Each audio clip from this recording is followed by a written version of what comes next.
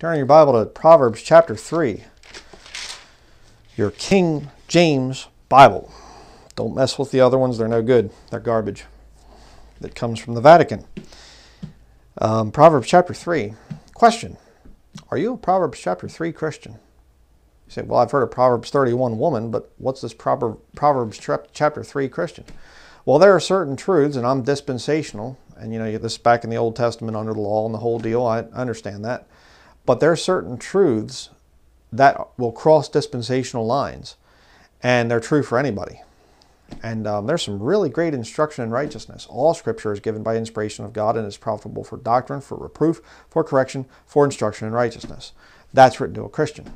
So we can go back here and we can look at instruction in righteousness. And I'll tell you what, we're going through the book of Proverbs right now in our family devotions, and there are some amazing, this is my favorite book of the Bible, is the book of Proverbs. I love this book. There's so many true things in it, so many great things that you will experience. Again, another one of the things that God will do for you as you grow older as a Christian is this isn't just an intellectual book, okay, that you just read it and say, oh, I've read it. I've read the classics and I've read great works of literature and I've read the Bible and I've read that. No, you'll actually live this book. You'll go through some kind of a situation and not even think about it, and all of a sudden you'll just be reading through a portion of Scripture and it will come out and it will spell out exactly what you went through. The same thing happened to you, and you'll just, wow, that's amazing. And you'll see it time and time and time again, and that will prove to you one thing that's very important. This is an eternal book. This isn't like other books. This isn't just some dead religious text that a bunch of men made up in the past. The God of this book, the God that wrote this book and inspired this book, He's not limited by time. All right. There's an old saying that goes like this: the King James Bible is the only book that has the author present every time you read it, if you're saved. That's important. But let's start out here. Proverbs chapter 3, verse 1. My son, forget not my law, but let thine heart keep my commandments. Keep my commandments. Well, that's in the Old Testament. Yeah, but keep reading here. Think about this. For length of days and long life and peace shall they add to thee. If you follow the Word of God, are you going to have length of days, long life, and peace? Yes. I say this thing a lot. Okay, and I'm going to repeat it yet again because I'm just going to keep drilling it into people's heads. There is not one sin condemned in this book that's good for you. God never told you, hey, you need to stop eating well. Don't drink that water. Don't bathe your flesh. Don't get exercise. Lord says, don't get drunk. What good is drunkenness? Not good for anybody. Don't get involved in sex perversion of any kind. What good does that do for you? And the list goes on and on and on. Don't steal, don't kill, don't lie. None of that stuff is negative. And if you follow the Word of God, if you keep those commands, you're not keeping them to be saved or merit salvation or whatever. No. You're just keeping them to, you look at the commands of Scripture, and there's a lot more than 10 commandments too in the New Testament. If you break it down and actually go through the different verses, there's commandments all through the Pauline epistles for Christians. Things that you're told to do, not suggestions. And if you do those things, you'll be happy. You'll have peace and long life. But some of the people out there, it always amazes me. It always blows my mind that they'll fight you on those things. You say, hey, you really do need to turn from sin. The Bible says, and they say, I don't want to turn from these sins. I enjoy my sin. I want to be in this thing. Okay. Whatever. Verse 3. Let not mercy and truth forsake thee. Bind them about thy neck. Write them upon the table of thine heart. Mercy and truth. Look at this. Verse 4. So shalt thou find favor and good understanding in the sight of God and man. Does God want you to have truth as a defining purpose of your life? You want to know the truth? You want to tell people the truth? You want to be told the truth? Is that something God would find favorable? Yeah. How about your reputation with people out there in the world? You're going to have people that think you're crazy. You're going to have people that think that you're, cast out your name as evil and everything else, persecute you and whatever else. But isn't it a good thing if you're also known for telling the truth? Well, that guy might be weird. That woman might be weird, but I'll tell you what, they'll tell you the truth. It hurts sometimes the way that they'll tell it. They don't sugarcoat anything, but they'll tell me the truth. I know I can go to so-and-so, and I know they'll tell me the truth. That's a good reputation to have out there with the lost world. I mean, do you really want to be around somebody that you know is going to be lying to you? Those relatives, and you go up to them and you say, so I heard you were in a car accident. Yes. How was it? Are you in pain at all? Oh, I'm not in any pain at all. The surgery went well. Everything was wonderful. I've never been happier. And you're thinking, you're lying to me.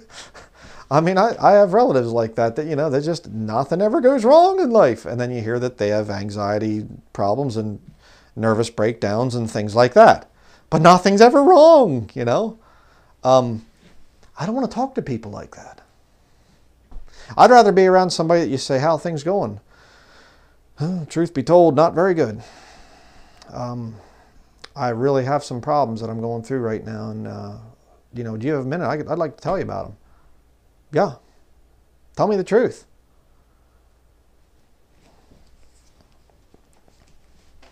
But here's some really good verses. Some key scriptures that you want to really make life verses, life goals. Verse 5. Trust in the Lord with all thine heart, not part of it. And lean not unto thine own understanding. What's the significance of that? Trust in the Lord with all thine heart and lean not unto thine own understanding. Keep your hand there and go to Romans chapter 10. I love going to Romans chapter 10. One of the easiest to understand, most wonderful, beautiful places of Scripture. Amazing. Romans chapter 10, verses 9 and 10. That if thou shalt confess with thy mouth the Lord Jesus, and shalt believe in thine heart that God hath raised him from the dead, thou shalt be saved. For with the heart man believeth unto the righteousness, and with the mouth confession is made unto salvation. Unto salvation. Not because of you got saved and now you confess. No, confession is made unto salvation. All right?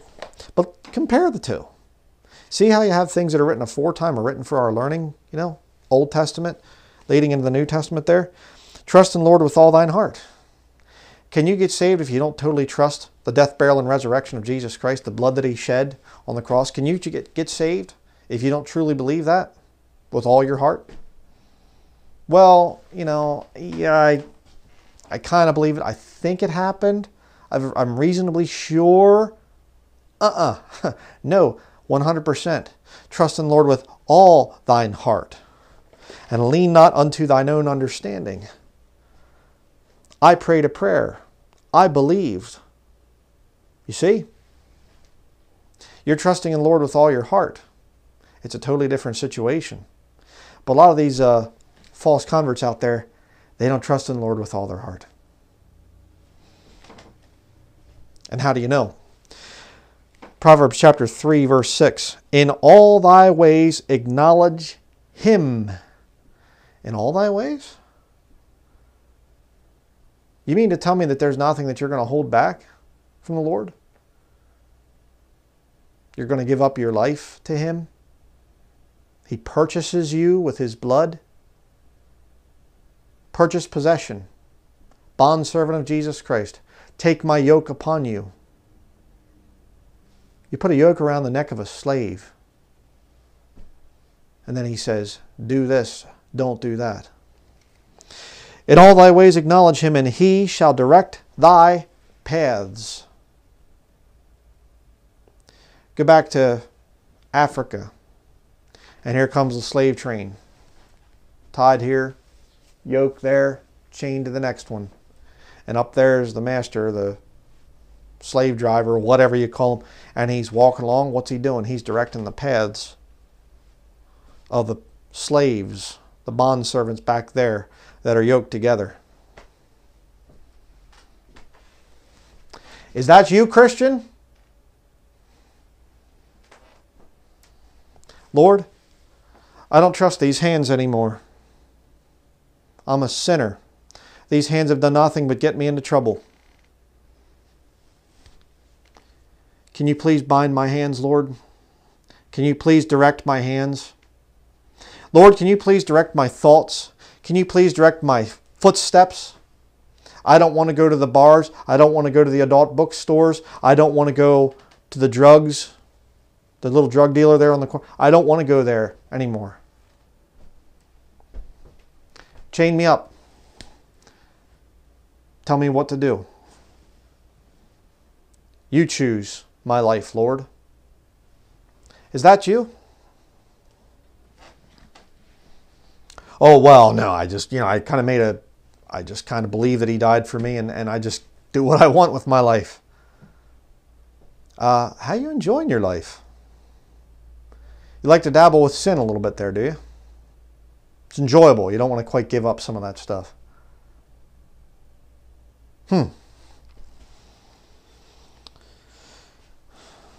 Verse 7. Be not wise in thine own eyes. Intellectual salvation. Fear the Lord and depart from evil. Well, that's back under the law. That's back in the Old Testament. We don't have to depart from evil anymore. Really? Back in the Old Testament, when they're not in the body of Christ, part of his body, bone of his bones, flesh of his flesh, connected with Jesus Christ, they had to depart from evil back then, but we don't have to today. How do you figure? It's messed up. What do you have? A lot of people that are wise in their own eyes look at themselves in the mirror and they say, you sure are a bright individual, aren't you? Well, you deserve that degree that you got. Boy, I'm whatever. Yeah. Verse 8. It shall be health to thy navel and marrow to thy bones. Marrow is very good, by the way. We won't go off on a big nutritional rant here, but, health. Big part of your health is the marrow in your bones. All right? There's a whole lot more I could say, but, don't you want to be in good health? No, it's okay. I'd rather be a professing Christian and in poor health because of my sin and my mind failing me because of wickedness and whatever else. But I'm saved. I'm a saved Christian. Yeah, okay. Verse 9, honor the Lord with thy substance and with the first fruits of all thine increase. Do you honor the Lord like that? Another convicting thing. Well, what do you do when you are giving to the Lord? Okay? And that doesn't mean you send 10% of your tithe to your local church or to this ministry or to some other ministry or whatever. No, it's talking about you giving back to the Lord. That can be your time. That can be your prayer life. You have other things to do, but take some time out and pray for ministries.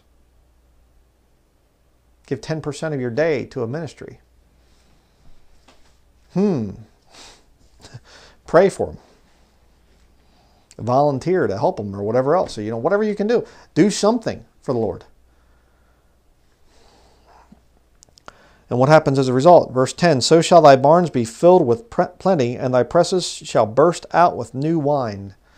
The Lord will bless you. I'm saying more about that here in just a little bit. Proverbs chapter 3, verse 11 and 12, quoted over in the book of Hebrews. My son, despise not the chastening of the Lord, neither be weary of his correction. For whom the Lord loveth, he correcteth, even as a father the son in whom he delighteth. I'll tell you what, I can relate to this scripture now. I have a son, and I love him. It doesn't matter how bad he gets and how bad he gets punished and whatever else. I never stop loving that boy. But there's times he needs to be chastened. He needs to be corrected. He's doing some things that are rather dumb. All right? And I can't tell you how many times I have literally, I'm telling him and I'm saying, why would you do that? I can't believe you did this.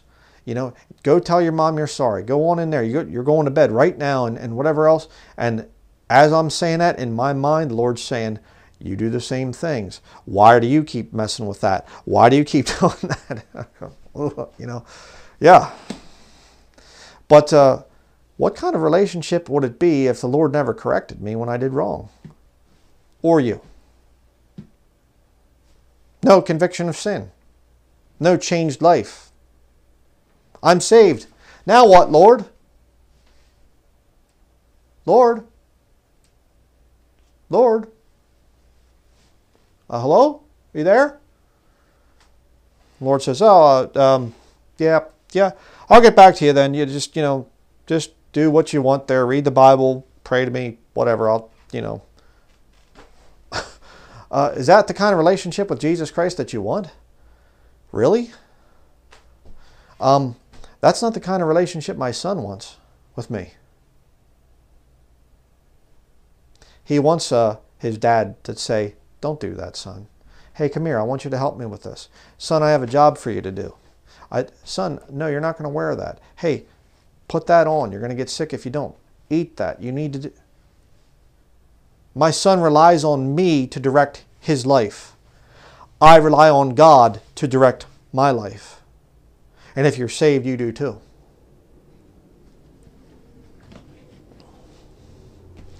Verse 13. Happy is the man that findeth wisdom, and the man that getteth understanding. This is an important one to get right here. Okay, there's an occult view that basically says that the Holy Spirit is feminine and the Father is, of course, masculine. And so the best way to show worship is fornication. I kid you not. This thing is out there. David Koresh was a big believer in this whole thing. They were a radical branch of the Seventh-day Adventist cult, the Branch Davidians down there and whatever else, Waco, Texas, many years ago, back in the 1990s, early 1990s. And I studied that stuff in extensively. Weird people. There's some mind control stuff going on there, but whatever. But the whole point is, this is the passage that he turned to prove that the Holy Spirit is female. Let's keep reading. Verse 14. For the merchandise of it is better than the merchandise of silver, and the gain thereof than fine gold. She is more precious than rubies, and all the things that thou canst desire are not to be compared unto her. Right there, that's where they'll get you. These people. They even use the hexagram. The upward pointing triangle is male, lower pointing triangle is female. You put the two together, and it's the great act of God and goddess coming together. It's just witchcraft, paganism, it's all it is. Okay, what's the context here? Verse 15, she is more precious. Right? You say, well, that's the Holy Spirit. No, you go up to verse 13. Happy is the man that findeth wisdom. Okay, it's talking about wisdom and understanding, and it refers to it as she. All right, it has nothing to do with the Holy Spirit of God. All right, so don't fall for that one. But let's go back to go to verse 16. Length of days is in her right hand, and in her left hand riches and honor. Her ways are ways of pleasantness, and all her paths are peace. She is a tree of life to them that lay hold upon her, and happy is every one that retaineth her. The Lord by wisdom hath founded the earth, by understanding hath he established the heavens. By his knowledge the depths are broken up, and the clouds drop down the dew. God takes care of the weather, by the way. Okay? I'm not saying the scientists and evil people out there aren't trying to manipulate the weather and whatever else, but God's still in control. All right? And again, remember, God creates evil as punishment to the lost world. So sometimes you get some wicked scientists and wicked rulers and whatever else, and they want to do some bad things. And the Lord looks at the country and says, well, okay, bad guy, go on in there. Those people have no use for me. They have no use for my word. Go ahead. Have fun. And that's what's going on right now. All the scientists and all the evil people and whatever else. It's because of the wickedness of this country. And your country too, by the way. It's not just America. But again, look at the passages there about verses 13 down through verse 20. And look at how important wisdom, understanding, knowledge, truth. We're supposed to have standards. It isn't just a thing of, I profess to be a Christian and I can live just like the lost world out there. I want to know things. And don't get frustrated. You'll see Christians that have been saved for many, many years, and they got all this stuff figured out, and they just know this and they know that, and they seem to know so much more than you do. since you've just gotten saved, and you just think, man, I have so much catching up to do. Well, guess what? Nobody's ever going to arrive at absolute total understanding of all truth that exists, right? That's only when we get to see Jesus Christ, because he is the truth. But as you grow as a Christian, you'll be amazed at how much grace the Lord has for you. As a bondservant, he will have grace for you. You'll do some things that are just ridiculous and stupid, and the Lord will let you do those things for a long time, and then all of a sudden he'll show you the truth. He'll bring something into your life, health problem or whatever else, and all of a sudden you realize, I need to quit doing that. And the Lord will say, yeah, you do need to quit doing that. Well, why didn't you tell me about this way back when? Well, you weren't ready for it yet. Now you are. And, sometimes you'll fight him on it. Sometimes you'll say, well, a little bit of this won't hurt, or a little, and the Lord will say, oh, okay. It's a sanctification issue. It's not a salvation issue, but, you need to get that stuff out of your life. Whom the Lord loveth, he chasteneth. There's times my son's playing with toys, and there's nothing wrong with playing with toys. But I'd like to have his help. Hey, son, could you please come here and help me? Dad, I'm playing with my Legos. I want to play with my Legos, Dad. Well, okay. I was going to take you outside and, was going to help you, help me with working on a vehicle or whatever else. And about that time, I'll hear the little feet coming. I can go outside? I want to go outside. Yeah, let's go outside. We're going to work on a vehicle? Likes to work on vehicles. Yeah. Our Heavenly Father's the same way. He wants to do some things for you, and he wants to show you some things that you're doing in your life that are hurting you, some things that you need to get out of your life. The process of sanctification, the process of the new birth, of becoming a new creature in Christ Jesus. You know what I mean? Christianity would be a worthless religion if there was no change after you get saved. It would be absolutely no different than anybody else, anything else. Oh, the difference is you before you didn't go to church, now you go to church, and before you didn't have Sunday best, now you wear Sunday best, and before you didn't take communion, now you take communion, and before you didn't have, you didn't usher at your local church, now you do. Okay. Then you leave that when you get tired of it and you go to Buddhism. Now you have, before you didn't have to wear a robe, now you do wear a robe, and then before, you didn't sit cross-legged and meditate, now you do, and that's just outward ordinances. That's just religion stuff. The changes that matter are the changes in here. The changes to your life. The Lord starts to show you the truth.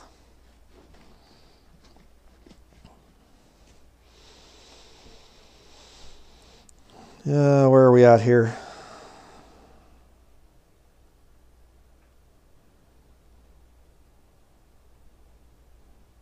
I'll just go to verse 21, I guess. Forgot my place there. My son, let not them depart from thine eyes. Keep sound wisdom and discretion. So shall they be life unto thy soul, and grace to thy neck. Then shalt thou walk in thy way safely, and thy foot shall not stumble. Not supposed to be a stumbling block. Interesting. When thou liest down, thou shalt not be afraid. Yea, thou shalt lie down, and thy sleep shall be sweet. Be not afraid of sudden fear, neither of the desolation of the wicked when it cometh. Oh boy. Highlight that verse right there. Be not afraid of sudden fear, neither of the desolation of the wicked when it cometh. There's a whole lot of bad things that could be happening to our country soon. This country is over $20 trillion in debt. I think the unofficial number, I forget what the official number is or whatever else, but just debt. And they're talking about quantitative easing 4 or something like this without getting into a whole deal about that. It just means that they're going to print more money and put it into the economy to keep things from crashing. The American economy needs to crash. They need to reset this economy. It's terrible. People are drowning in debt in this country. I'm going to be coming out with a video. I did a video many years ago on gold and silver and what the Bible has to say. And I've been wanting to redo that. I have had suggestions to redo that. And so I will be redoing that. And I'm going to be including a lot of this economic stuff because I'm studying it a lot right now. But the point is, there's some really troubling things. We've already had more retail store closings in 2019 than in all of the year 2018. Just a few short months of 2019.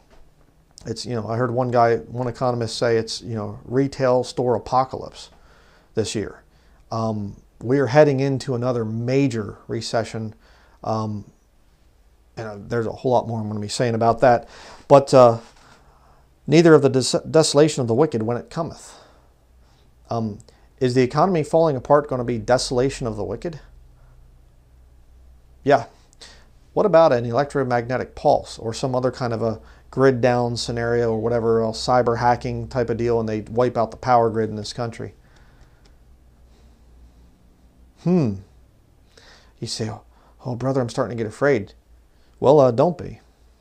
Because if you're doing right, if you're living right, and you're allowing the Lord to show you things and lead you, you're not going to have to worry about it.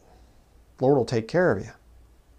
But I've seen a lot of Christians, and they'll get to dabbling around with the world, and they'll get to messing with things that they shouldn't be messing with, and they just kind of, the Lord's saying, stop doing that, child. Stop doing that. Stop doing that. And they don't stop. And then when bad things come, they're not ready. And then they get scared, and they mess, life can become a real mess for you if you don't do what the Lord tells you to do.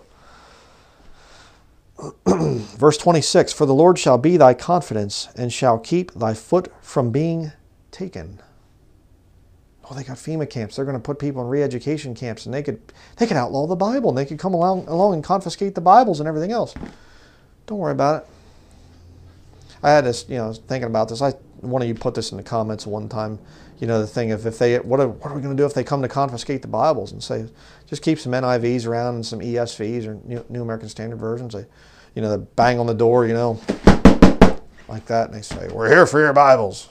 Bring out the NIV and the NASV and the ESV and say, here you go. Oh man, I'm sure going to miss these things. There you go. They walk away, okay, get back to reading the King James Bible.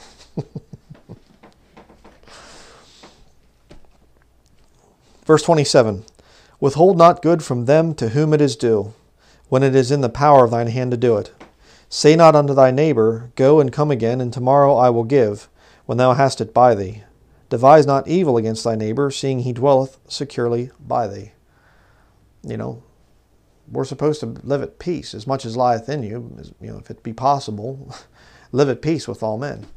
You shouldn't be known to be just some kind of a jerk and whatever else. There's a sense in which you're supposed to have a good report of them that are without. That's instructions for a bishop in 1 Timothy chapter 3. There's supposed to be some good things about you. And you say, well, how do I do that? Go back to having mercy and truth. It's very important. Verse 30, strive not with a man without cause, if he have done thee no harm. Yeah, also very important with some things that are coming to this country. Envy thou not the oppressor, and choose none of his ways. For the froward is abomination to the Lord, but his secret is with the righteous. That's one of the most amazing things.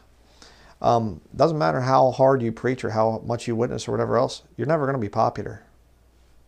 Just not going to happen. You're never going to have the majority of people agreeing with you.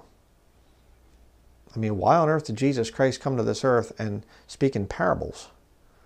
Do you realize the things he could have done as God manifest in the flesh? Here he is, Godhead, fullness of the Godhead dwelleth in him bodily, and he could have come and he could have just said, hey, you want to see some tricks? Watch this. Jews require a sign? I'll give you some signs. Over there, dinosaur, show up. Up comes a full, Brachiosaurus or some kind of huge big one or whatever else. There he is, Brontosaurus, whatever. Yep, okay. And you want to see technology? You people are interested in things? I'm going to show you something from the future. Here's a stealth bomber from the United States Air Force. And flies over and the people are... You realize what Jesus could have done? And yet what did he do? Spoke in parables. Why? His secret is with the righteous. There's a lot of people out there that just don't understand the Bible. The vast majority of people. And they don't want to understand the Bible. They don't want to change life. They don't want to be born again. Do you ever feel like you're living in secret? You know? I don't mean that you're hiding the fact that you're a Christian and whatever else, but it just, you look sometimes and you think, how can't these people understand this? I mean, this is weird. They can't see where the world's going. They can't understand this health stuff. I'm looking at the people in front of me in the checkout line at the grocery store, and I'm thinking, I wouldn't give that stuff to my dog. You know, my word, you people, what are you eating this stuff for? Just junk. You know, and you know, they're telling their child to calm down, and the child's screaming bloody murder, and they say, here's a blue raspberry lollipop. You know, and you think, oh yeah, okay, high fructose corn syrup, you know, coal tar dyes, yeah, that's going to help the child calm down. And you're just thinking, don't you people get it? You know, what's going on? His secret is with the righteous. The life that the Lord has given you, that amazing truth and understanding and wisdom and knowledge that He gives to a truly saved, born-again Christian. You know? And your life changes. You live for years and years and years eating junk food, fast food, candy. There was nothing. I mean, I literally ate myself to the point of, ate myself to being sick, I should say. It doesn't really make sense. I'm not a cannibal. I didn't eat myself. I'm saying I ate to the point of making myself sick. I got it that time. You know, did you ever do that?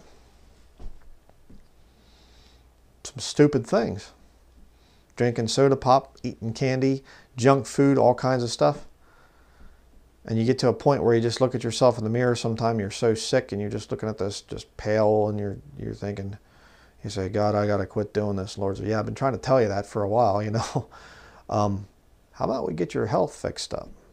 See how you feel. All right, I'm ready for it now, you know. And then your life changes.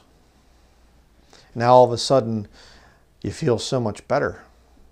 I honestly feel better today as a 43-year-old man than I did back when I was in my 20s. When I was living on junk food. Loved junk food. None of you out there can say that you know, had junk food on a level that I didn't have, okay? I was a junk food addict. All right? You name it. I was eating junk food. We won't even get into all that stuff. But the whole point is, the Lord showed me some things, some truth. I acknowledge Him in all my ways. Not perfect. Okay? I make mistakes. But I'm trying to let the Lord come in and say, okay, hey, that needs to go, son. That needs to stop. This needs to end. Yeah. His secret is with the righteous. Not my own righteousness. His righteousness. I tried having my own righteousness all those years as a lost man. I was a professing Christian. I was good. You see? No, I was rotten. Let's continue. Let's see where we're at here. Verse 33. The curse of the Lord is in the house of the wicked, but He blesseth the habitation of the just. Triumphing of the wicked is but for a moment, the Bible says. God's curse is upon those people that are wicked. He'll take care of them. Surely He scorneth the scorners, but He giveth grace unto the lowly. You know, supposed to humble ourselves. The wise shall inherit glory, but shame shall be the promotion of fools. I love that. That's why I like the book of Proverbs. There's just so many things that are, you know, every verse almost just so profound, and just this statement alone, you know, the wise shall inherit glory. If you're wise, you're going to look and you're going to say, you know what, I'm going to get saved. I'm going to be born again. More than anything else. I don't care about my relations. I don't care about my job. I don't care about my credentials or whatever. I don't care. I want to get saved. I want to be born again. I want to know that I'm going to go to heaven when I die. It's wise. And what are you going to do? You're going to inherit glory. Okay? The sufferings of this present time are not worthy to be compared to the glory that shall be revealed in us. Going to be glorified one of these days. Going to get rid of this old body of sinful flesh, this old body that I struggle with, and going to go to be with the Lord. Going to have the mind of Christ. Going to think like He thinks. You know, and at that point, it just cracks me up, these easy believism, whatever you call them, people. You know, I guess when I get there and I have the mind of Christ finally, I'm going to realize, oh, I just was too strict on sin down there on the earth. Boy, now that I have the mind of Christ, boy, I didn't realize that He had such a light attitude towards sin. You know, no. I'm going to get up there and I'm going to say, wow, Thou art holy, O Lord.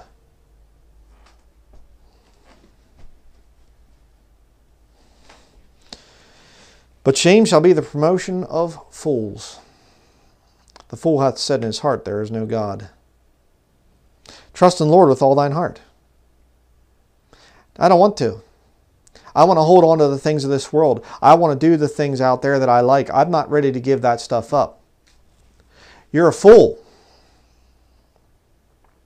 I like to do the partying thing. I like to party. Yeah, okay.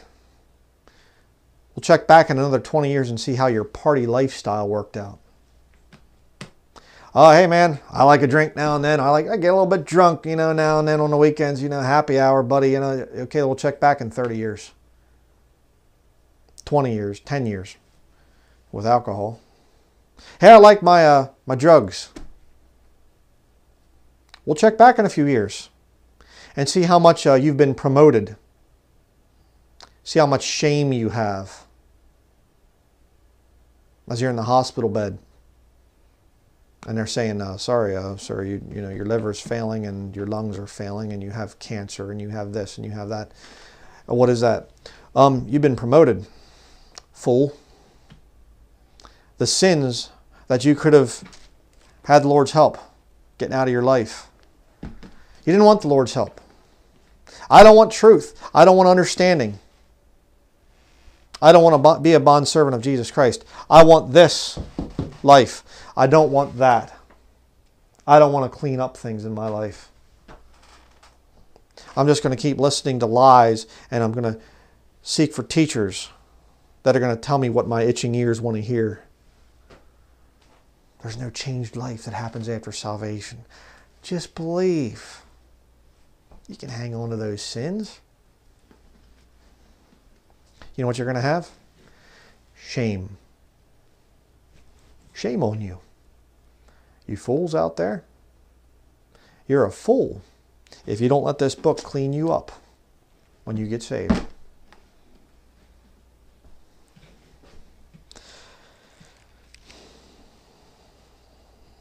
Why do people waste their lives? That's something that I just don't understand. I know what the Bible says. You quote scriptures and things, put it in the comments. I know why they do. But, you know, it's kind of one of them things that you struggle with, you know. Jesus marvels at their unbelief. Well, obviously He understands why they have unbelief, but He still marvels at it. You know, and I know what the Bible says about why people reject Jesus Christ, why people reject the new birth. But I know why, but I don't understand why. You know what I'm saying? If you're saved, you look and you just think, don't you get it? I mean, don't you understand, people out there, my enemies out there? Don't you understand what I'm preaching? I'm not preaching lordship salvation. You have to do a bunch of things to keep yourself saved. I don't preach that. I'm telling you how you can have a better life. I'm telling you about the sins and mistakes of my past and how that Jesus Christ helped me to get the beam out of my eye so I can help you get the mote out of your eye. Don't you get it? You still don't get it, do you?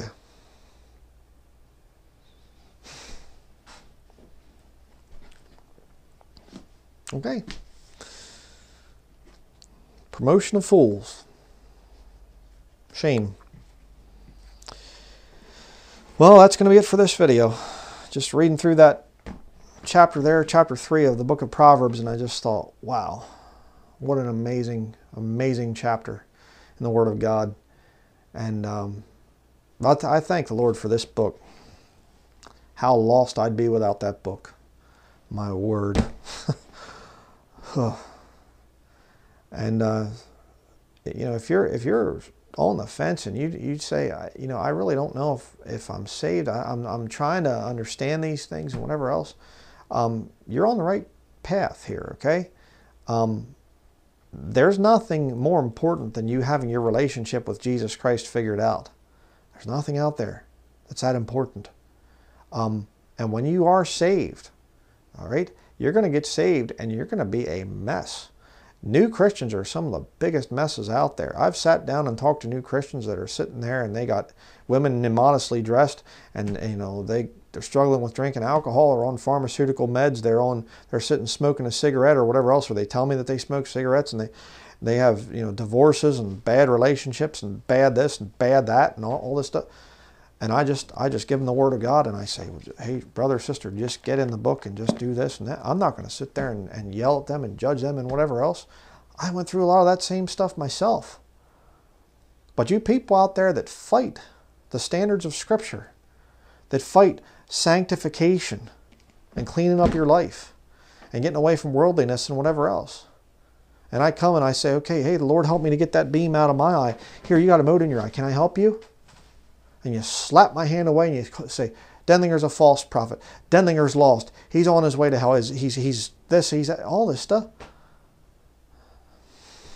I don't get it. I really don't get it. But that's just life. But it'll all work out one day. One day we're all going to stand before Jesus Christ. And you can bow the knee to Him now, or you can bow to Him then. I choose to bow my knee right now and say, Lord, what needs to go? I want wisdom. I want to have an abundant life. I don't want to be sick anymore like I used to be sick all the time. I don't want the migraine headaches from the sugar that I used to eat and the rotting of my teeth and whatever from the sugar and whatever else it was doing to my health and the foggy brain and whatever. I want to know the truth in all aspects of my life. And if there's things that are evil and wicked in my life, help me to get them out of there. Help me to be able to discern those things. So I do hope that this has been a challenge to you. Because here's the thing, if you're saved, the Lord's going to convict you about some personal things that need to go. If He loves you, and He does if you're saved, He's going to chasten you. He's going to correct you. He bought you with His blood. Let's close with a word of prayer. Dear Heavenly Father, Lord, I do pray by the power of Thy Holy Spirit that You would go out there and touch the heart of every saved man and every saved woman out there and reveal to them, Lord, right now, what is the thing that needs to go, whatever it is, Lord.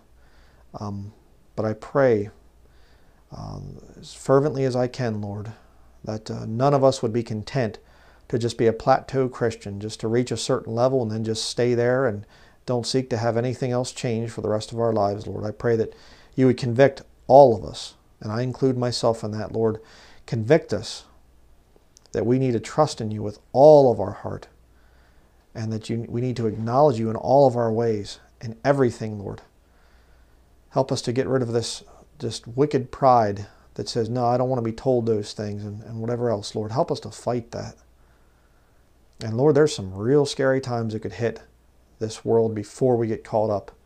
And it's very uncertain right now, Lord. There's war, there's economic problems, there's social unrest, there's disease, there's all kinds of horrible stuff, Lord. That's things that we can't even fathom. It's so vexing living in this world, Lord. And You know what is going on. The eyes of the Lord are in every place, beholding the evil and the good. You see more than we do, Lord. I can't imagine what You put up with. Your mercy and long-suffering, just patience, unreal. But it's easy, Lord, to start fearing the world.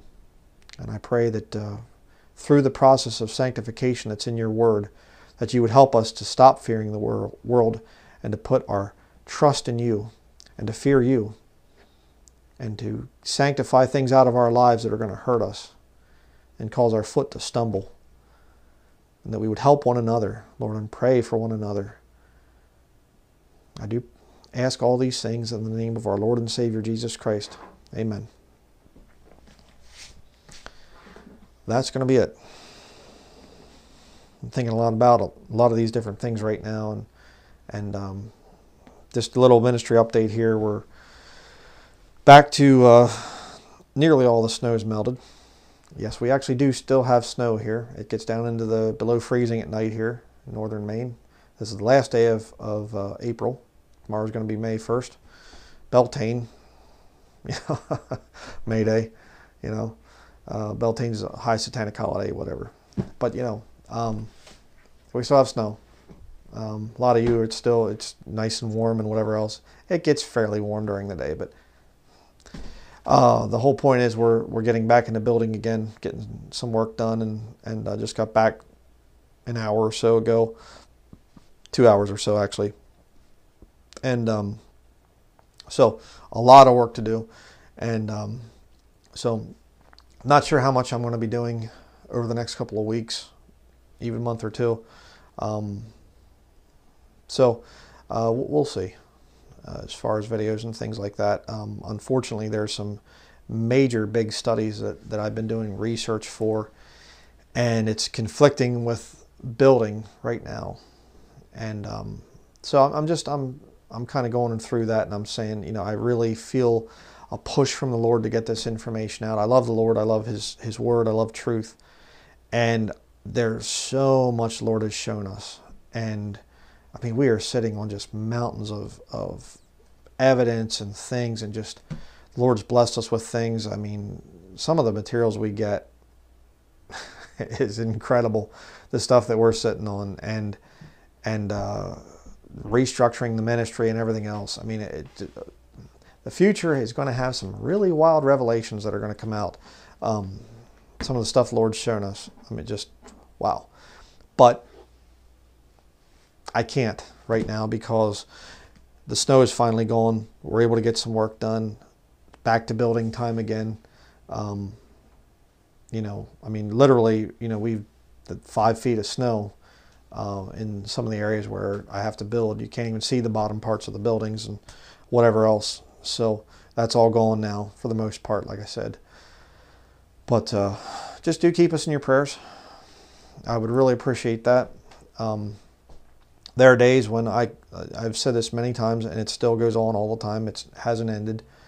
There's days when I can feel there's just something in the air, just something just evil, just I don't know what's going on, and I'm thinking, what is going on?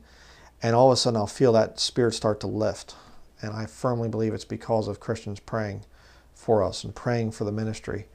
I was talking to my wife about this today, and I said, you know, I've been in ministry full time for 12 years now. That's a long time, you know, to come out and be in ministry and do the kind of controversial stuff I've come out with and whatever else. It's a long time, and I've poured my heart and soul into it, and I've made mistakes. I've not been perfect, and so thank you to all out there, everybody that prays for us, that supports us and keeps us going.